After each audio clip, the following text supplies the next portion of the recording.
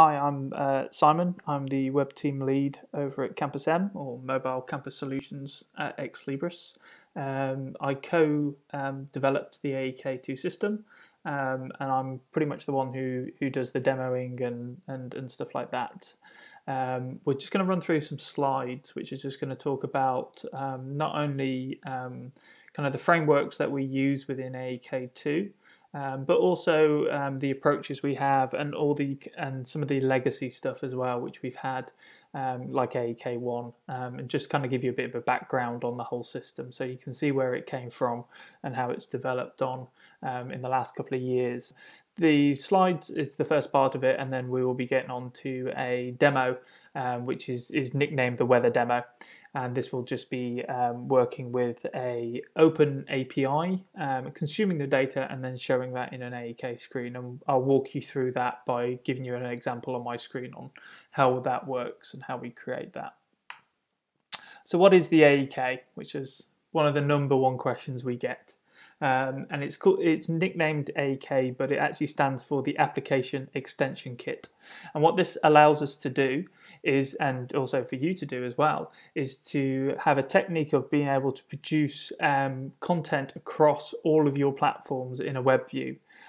So if you were doing it in the traditional sense of creating an app, you would obviously have to learn Swift code, and you'd also have to learn Java for Android and iOS, and obviously you'd also have to be a bit techie on the web as well to create a system. And obviously you'd have 3 areas where you'd have to update with the AEK, because obviously this system works within the web view of the apps. It allows us to use kind of these web technologies and create this framework, which allows us to not only show information which the customer wants, but also provide kind of links into that Campus M platform. And we'll be discussing a little bits and pieces about those a bit later on. Like I say, it's kind of a web-based environment. So obviously for the AEK2 platform, we kind of develop on our local machines. We kind of work in that environment. We proxy with the servers, and then once we're ready to deploy, we will deploy that up, and then obviously that will move on to either a dev environment or a production environment. So everything kind of works within developing and testing on your local machine, and then moving across to the application areas and managing those via App Manager. Okay, we'll just have a quick go over App Manager then. So if I click onto App Manager, it's going to log me in, and I can just type in my username and password, which obviously will be beautifully provided by us here for you. And this is kind of the home page area of App Manager, and there's obviously a lot of different functions and features on here. There's obviously the app builder, which allows us to go and create tiles and kind of position those and have actions on those tiles which go out to external websites, or we can kind of move tiles and play around with those, and we'll be doing that a little bit later on. There's obviously your app settings, which obviously gives you kind of general information, and also within here as well you can kind of create your pocket guide content, which is kind of just standard HTML and CSS, which gives you just kind of static information which you can pass on to them. So maybe that would be a list of opening times for a library, or kind of information that won't change, contact numbers, essential information and stuff like that. You can also in here as well create users and get other bits and pieces.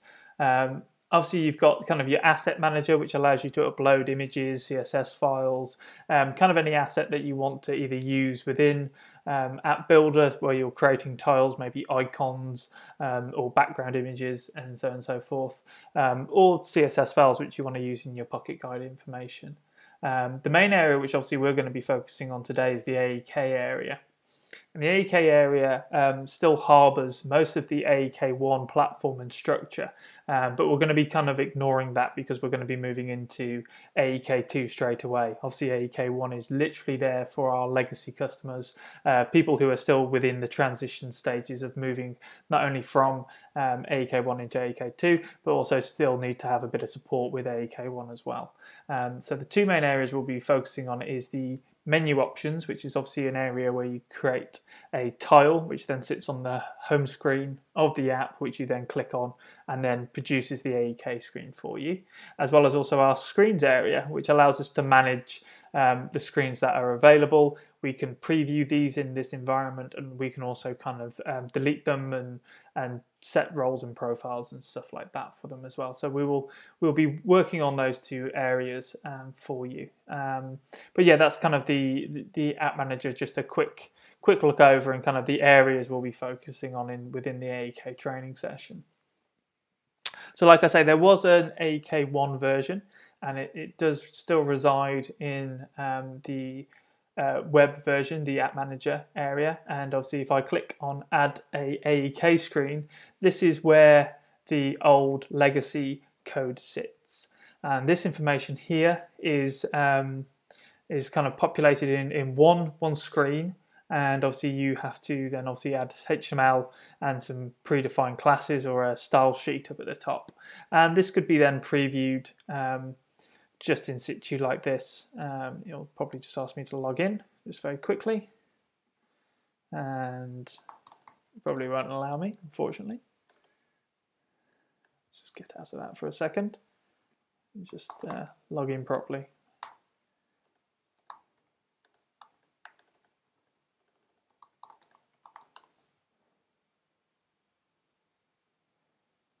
Beautiful.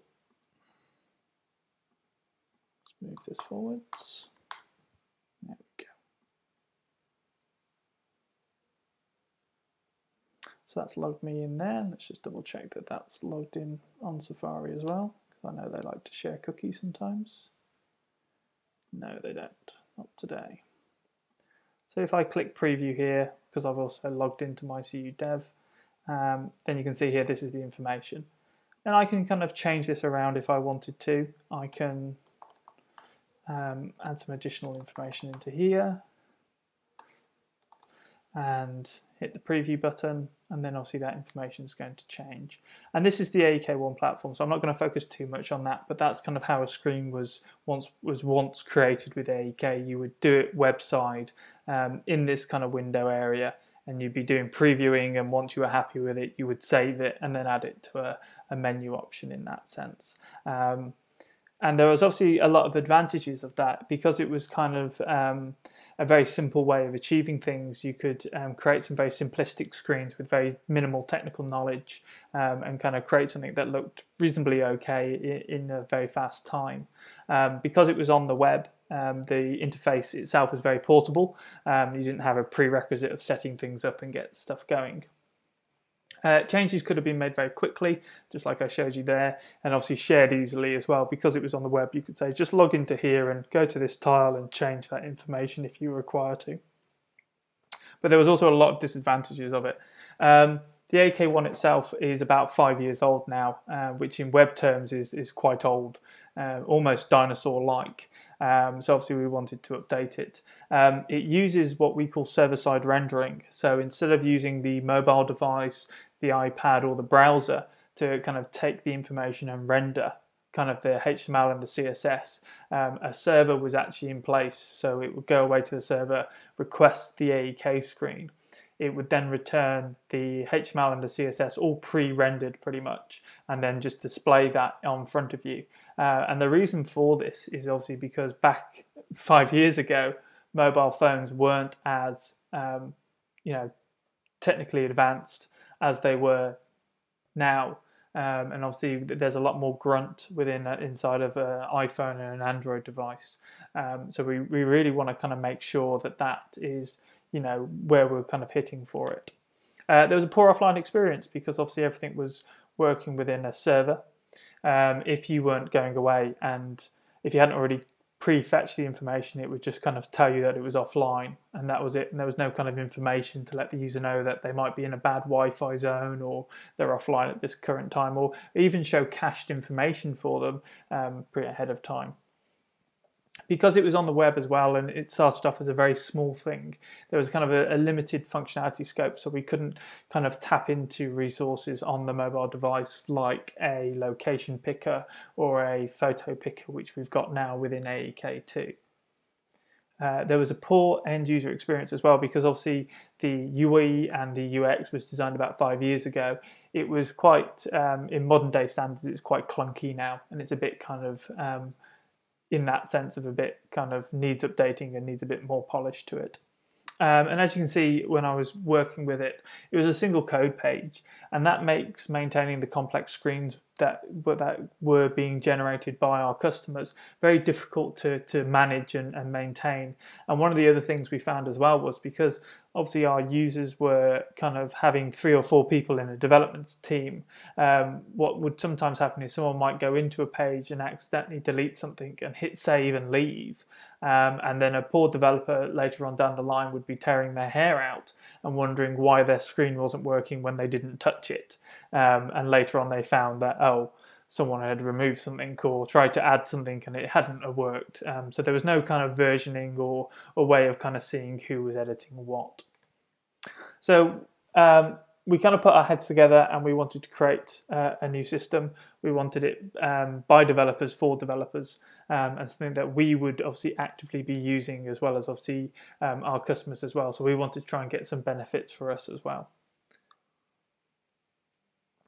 So AEK itself launched, this is about a year ago, it's about a year and a half now, and it's been really successful. It's still very much in its infancy, and it's still being very actively developed on every day. And obviously, because we're using it internally as well as you, we're obviously adding new features, we're adding new tweaks and changes to it as it moves on. So it's kind of a living, growing project. There's a lot of AEK2 screens already in production. There's obviously a lot of customers which have switched over, and they've obviously wanted to use some of the new techniques and new styling that we've kind of brought in. And like I say, all the tools which you see here and which I'll demonstrate for you today are not only used by us, Campus M, but it's also used among our customers. So it's a 1-to-1 ratio. You guys are not getting anything less than what we are. And unfortunately, there is no magic button to create an AEK screen. I wish there was. It would save me a lot of time and obviously a lot of headaches as well. So the AEK2 goals, which we had when we kind of started it, was obviously to provide a more kind of sophisticated development environment. Wish I could get that word right. And this meant that we wanted something which was a bit more mature, not on the web, not confined to kind of just one screen. We wanted something which we could kind of expand and grow into. We wanted to kind of promote more of the client-side processing, because now iPhones and Android devices have got quad-core processors and 4 gig of RAM in them. They're almost like mini PCs back in my day. It's really useful to try and have something there and kind of use all of that power and take advantage of that for obviously the client, as well as also for kind of anything that we're doing. And obviously there's new features as well, which kind of brings us closer to the native client. So again, like I've said about the photo picker, you can click a button on an AEK page. It will ask the user if we can access their photos. It will then go into the camera mode. The user could take a photo, or they can pre-select a photo from their library. And then once they click OK, that information is sent back into the AEK screen to do what you want with. You could send it off to a server, you could email it to someone, you could use it as their profile picture across AEK environments and stuff like that. Really anything that you wanted to do with it, and kind of having that flexibility with it. And like I say, we've tried to make it very modular in appearance, and that's to allow kind of greatest flexibility. It means that we can update specific areas, as well as also, we know our customers are not all the same. We know you guys are a bit different and different in the way that you guys work as well. So we wanted to make sure it was flexible enough that you guys can either tie it into what you currently do, or you can kind of micromanage what you want to kind of take out and use within that situation. And like I say, we're trying to update ourselves to all of the kind of the latest industry tools and kind of the techniques that are available. So for example, we're now kind of using ESMA 6. If you're a JavaScript developer, you'll instantly know what I mean there. And we're kind of using kind of the new way of thinking within web and responsive designs. And one of the last things that we've got is obviously we've got a great open source JavaScript community. And that really allows us to kind of tap into that and use kind of code from third parties and bring that in and save us from developing our own systems, which is fantastic if you want to get something up and running very, very quickly.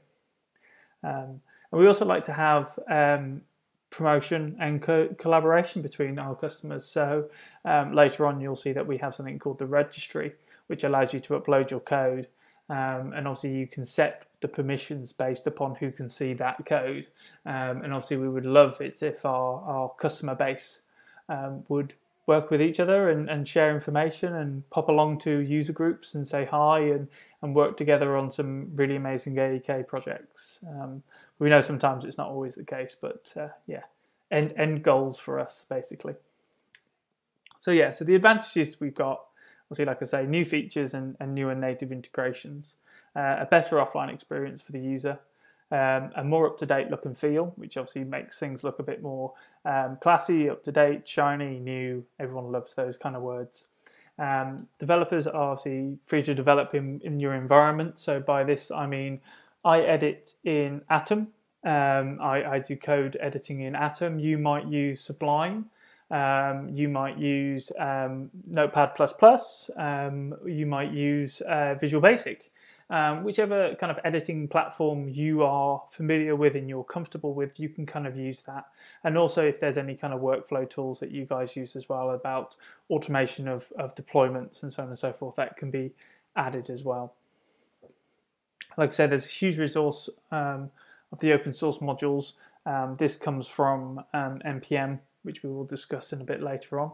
And obviously you can kind of get an idea of how that works and works for you. And like we say, because everything again is modular, you can kind of pick and choose what you want to use. Most customers so far, touch wood, are working with the whole stack and kind of love the whole stack and how everything works. But you can kind of remove bits and pieces if you so wish to try and maybe if it's a more simplistic screen and you don't need all the technology, you can kind of remove things and chop and change between, so you can kind of do what you like with it in a sense.